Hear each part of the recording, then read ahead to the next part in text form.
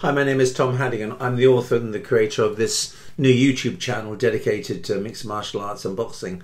Today I'm looking at the Filipino champion, three division champion, John Riel Casimero, because he's scheduled to fight in 2025 and there seem to be two outstanding candidates to actually be part of that matchup. The first is the American ex-world champion Brandon Figueora. This is Brandon on the right here.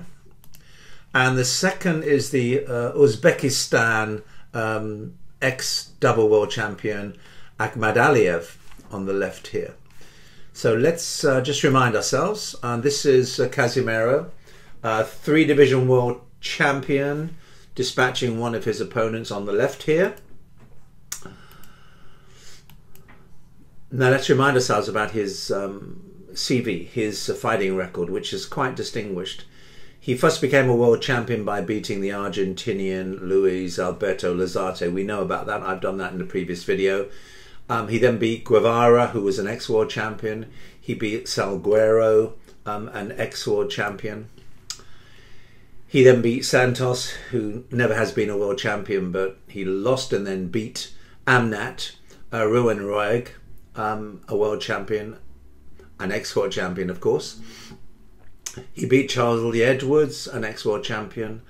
Sultan has never been a world champion. Tete was a very fine world champion. Casimero won his bantamweight title by beating Tete. He retained it by beating another ex-world champion, Micah.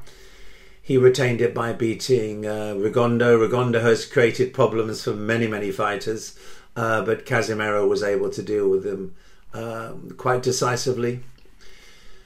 He's recently had a draw against Oguni. This is an ex-world champion, and then he fought Saul Sanchez. So if we look at Casimero's record, he has beaten 7 current or ex-world champions. I mean, that's quite an outstanding track record, I think. We know that he's a 3-division world champion. He's had a meteoric rise in 2019.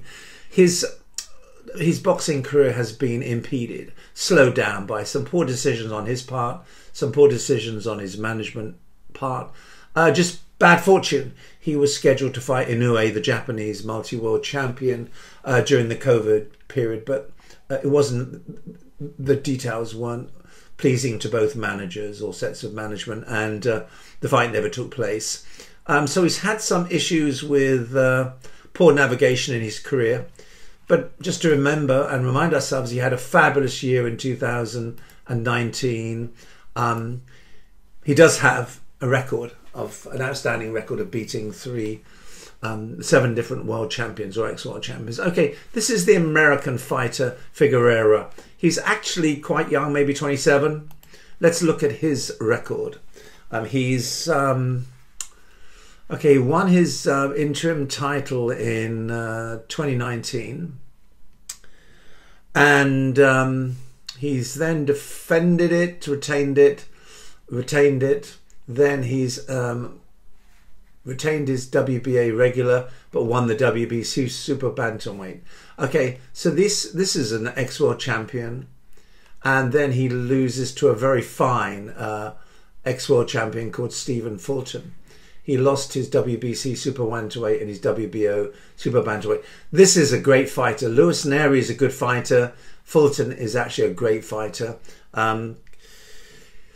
He then beat Castro, Maxeo and Magdaleno. I think these are all 3 ex-world champions. So you see that Figueora is actually an outstanding prospect. He certainly sees himself returning to world championship status.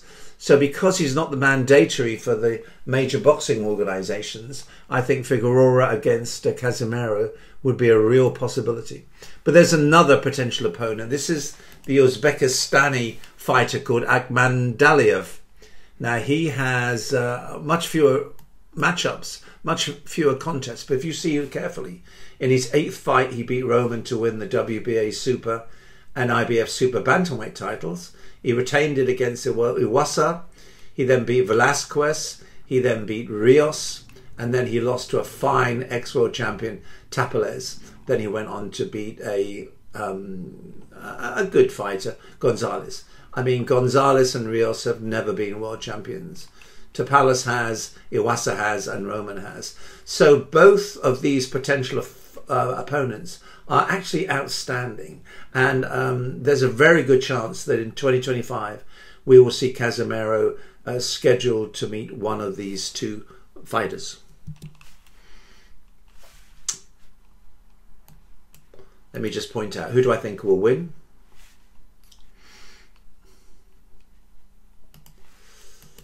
I think that Casimero will beat Figueora if they fight. And what about if Casimero fights Akhmadaliev?